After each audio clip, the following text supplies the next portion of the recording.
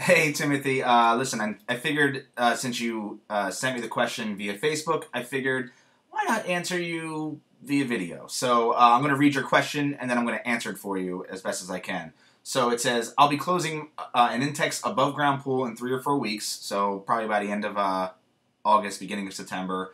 It's a 4,400 gallon Intex pool, and you're asking what chemicals do I need, how much do I need, and you're using the Flipping Frog, which King Technology just called me. I just learned about, so I highly recommend that product right now. They're actually sending me a few to test out. And so you said you live in Georgia and you don't think you need to take it down or apart because you don't have a hard winter there, which you're probably right. But as far as what you would need for chemicals, whenever you close down any pool, you need to make sure that your pH and your alkalinity are properly balanced. So that's really the basis of all of it. So just make sure that your pH is at between 7.4 and 7.6, and your alkalinity is somewhere between 100 and 150. It can be anywhere within that. If you're at 125, that's perfect. So just make sure those two chemicals are in the right order or in the right range. As far as that, chlorine. That's the only other thing you need to close down a pool. So what I would do in your case for being a 4,400 gallon pool, I would shock with 1 bag of calcium hypochlorite shock. Technically, 1 bag does about 10,000 gallons of water, so in your case, you'd be double shocking, but that's okay because I recommend people double shock it before they close anyway.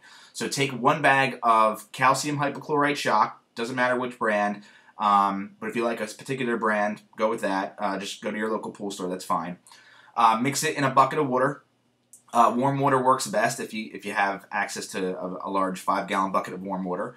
And just stir it with a stick. Make sure you're wearing crappy clothes and you have goggles and gloves, of course. Stir it around and make sure it's properly dissolved, and then pour it around your pool at night if you can, or at dusk. At this point, if you're closing it during the day, it really doesn't matter. You can shock it at any time right before you close, but just do it right before you close. Make sure your filter's running. If you don't want to shock, if you don't want to do that method, which you don't have to, I would also recommend throwing in a bag of non-chlorine shock, which is a little bit more expensive, but you won't have to run the pool as long, and you can literally close it right afterwards. So what I would say is you can buy a bag of non-chlorine shock, dump it in the pool, let it run for about 15 minutes, and then cover it. So that'll just get rid of all the nasties and stuff. And then you can add a chlorine floater, but you don't have to, and in your case I probably wouldn't because it's not necessary. But if you're not planning on closing it because you live in Georgia, just make sure you keep it running for at least 4 to 6 hours a day, because you don't want the water to freeze even a little bit, because if the water freezes, the ice expands, it's going to expand against the sides of the pool, and it could cause your pool to collapse. You don't want that, obviously. So as far as chemicals, pH, alkalinity, for pH 7.4 to 7.6, for alkalinity 100 to 150, and for chlorine, use a non-chlorine shock or liquid chlorine you could also use. But as far as how much to add, just make sure your chlorine is up above 3 parts per million. And that's really all you need to do to close your pool. So if you have any more questions, feel free to ask again. I don't know if I'll make another video, but I'll definitely answer you via text. So thanks for your question, and I wish you the best of luck with closing.